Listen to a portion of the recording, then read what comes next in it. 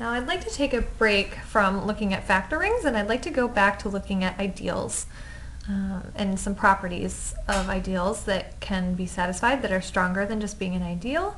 And we will see how this relates to factor rings towards the end of this video and in the next. So a proper ideal I of a commutative ring R is said to be prime if whenever you take two elements of the larger ring R, and it happens to be the case that the product of these two elements belongs to the ideal, then one or the other of those elements that you took has to also belong to the ideal.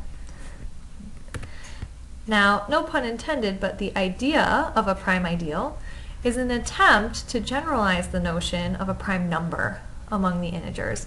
So let's start with this lemma. I mean, this is really where it came about.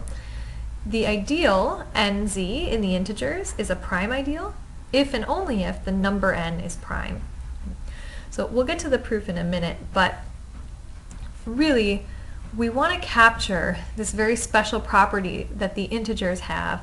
This prime number is such a special property, and we have the fundamental theorem of arithmetic, and prime numbers are such an item of study in number theory and abstract algebra that many people have tried to generalize the properties and the notions behind a prime, put their finger on what it really means to be a prime number so that we can interpret this in different contexts.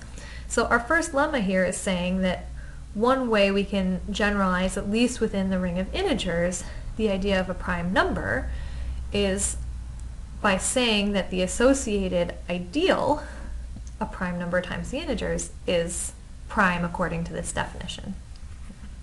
So let's take a look at the proof of this lemma.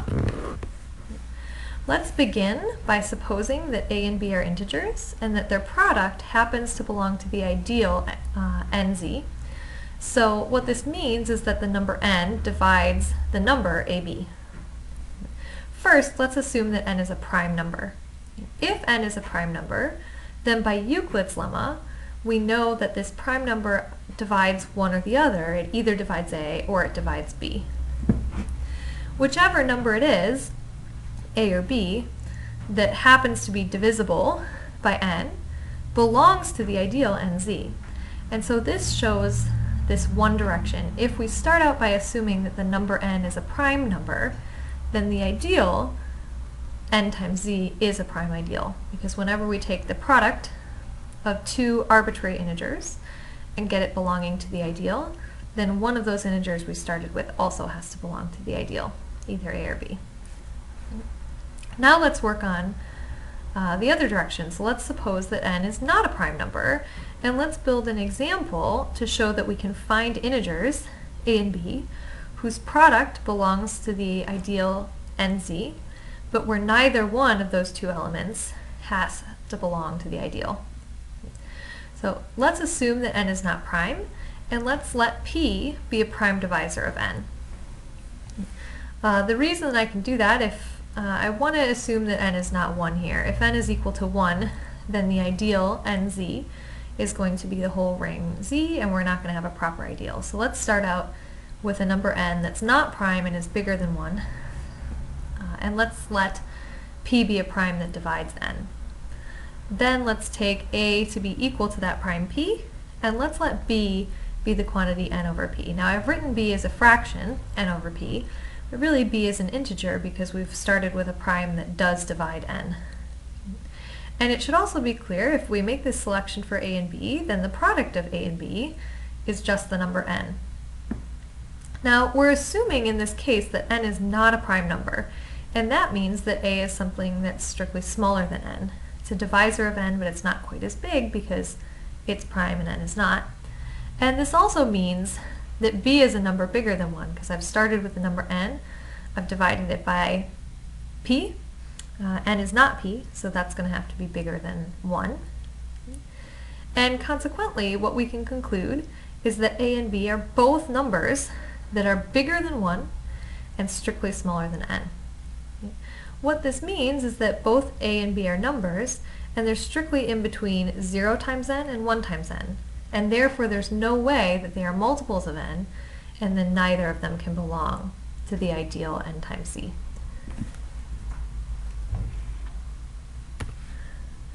Now, let's continue with this. Let's look at some more examples. So we've seen one example. If the ring that we're working in is the ring of integers, then the ideal n times z happens to be a prime ideal. Let's work with a different example. If we take the ring z adjoint x, then the ideal generated by x happens to be a prime ideal. Let's prove this. So the first thing we need to check, which is kind of hidden in the definition of a prime ideal, but we do need to check that the ideal generated by x is a proper ideal of z adjoint x. And this is true. There are certainly elements of z adjoint x that are not a multiple of x, a polynomial multiple of x, so we do have a proper ideal. And now let's think about what happens if we take two arbitrary polynomials in our ring, multiply them together, and get an element of the ideal generated by x. So let's call those elements f and g.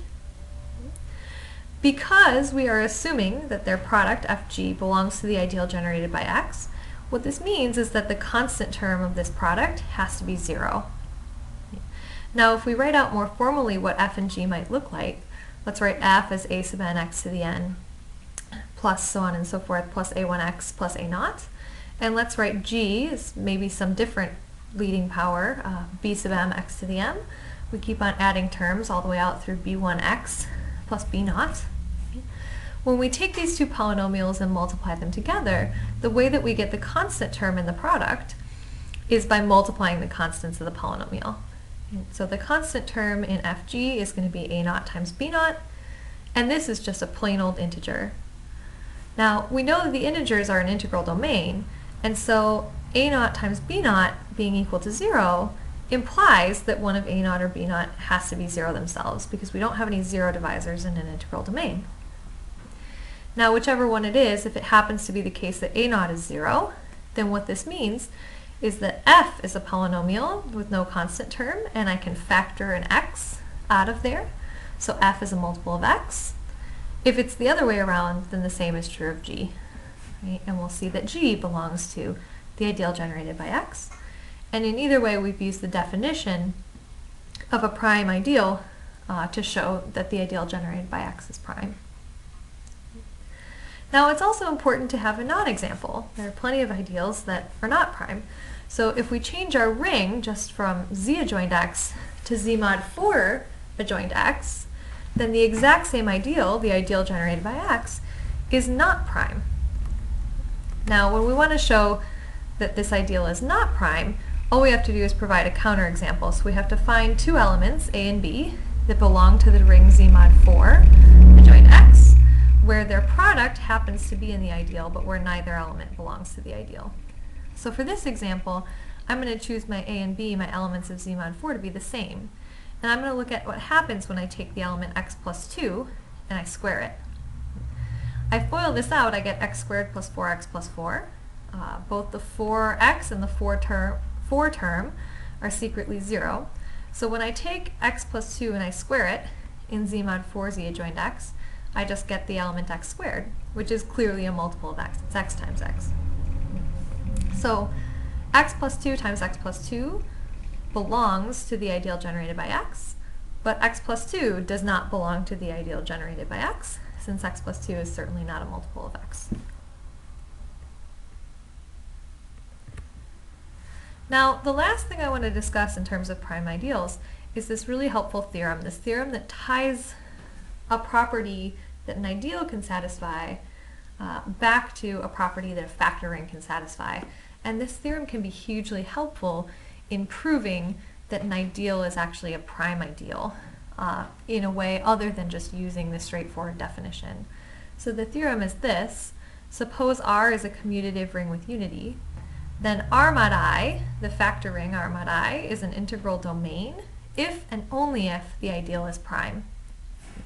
So if I had an ideal and I wanted to know if it was prime or not, one way I could test this is by looking at the factor ring R mod I and checking to see if I have an integral domain or not. Now here I'd actually like to walk through the proof of this a little bit. So here's the big long proof. Let's go through slowly. First, suppose that R mod I is an integral domain. What we need to show is that the ideal I is prime. So let's do this here according to the definition. Let's take elements A and B in the ring R, and let's suppose that their product belongs to I.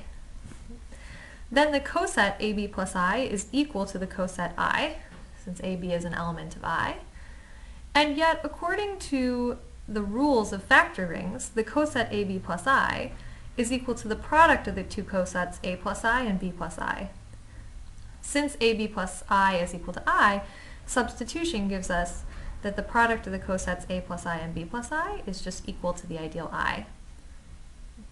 Now we're assuming that R mod I is an integral domain, and what we've done is we've taken two cosets and we've multiplied them together, and we've gotten the zero element of our particular ring. What this means is that there are no zero divisors, and so one of the things that I multiplied, one of the cosets I chose in this multiplication must have been the zero element of the factor ring. That is, the coset A plus I either needs to be equal to I, or the coset B plus I needs to be equal to I. When we have these two cosets, suppose, for instance, that A plus I is equal to I. A is an element of the coset A plus I, and if that's equal to I, then this means that A is an element of I. And similarly with B in place of I. And so what this tells us is that either A belongs to I or B belongs to I, which is what we needed according to the definition to show that I was a prime ideal. So up to here, we've now completed one direction of our if and only if statement. We've started by assuming that R mod I is an integral domain, and we've proven that I is prime. Now we need to attack this the other way around. Let's now suppose that the ideal I is prime, and let's prove that R mod I is an integral domain. To do that, what we're going to do is we're going to start with two cosets, A plus I and B plus I. We're going to multiply them together and assume that we get the zero element of our factor ring. And what we're going to show is that one of the things we selected had to be zero, so that we don't have any zero divisors, and that's going to justify that we have an integral domain.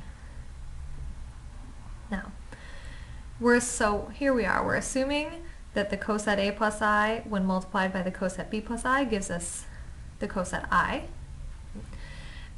As we know how to compute the product of things in factor rings, as A plus I times B plus I should be equal to AB plus I in this factor ring, what we conclude is that AB plus I is equal to I, which tells us that the element AB is an element to the coset I. Now we're assuming in this direction that I is a prime ideal, and we've taken AB and it's an element of I, so according to the definition, this means that A belongs to I or B belongs to I. Whichever one it is, it follows that either A plus I is equal to I or B plus I is equal to I. And what this means is, if the coset A plus I is equal to I, then the coset A plus I is the zero element of R mod I, or similarly, if B plus I is equal to I, then the coset B plus I is the zero element of R mod I. Since one of these things must be true, we've shown that the only way to multiply two cosets together and get the zero coset is for one of those cosets to be the zero coset itself, and that's establishing that R mod I is an integral domain.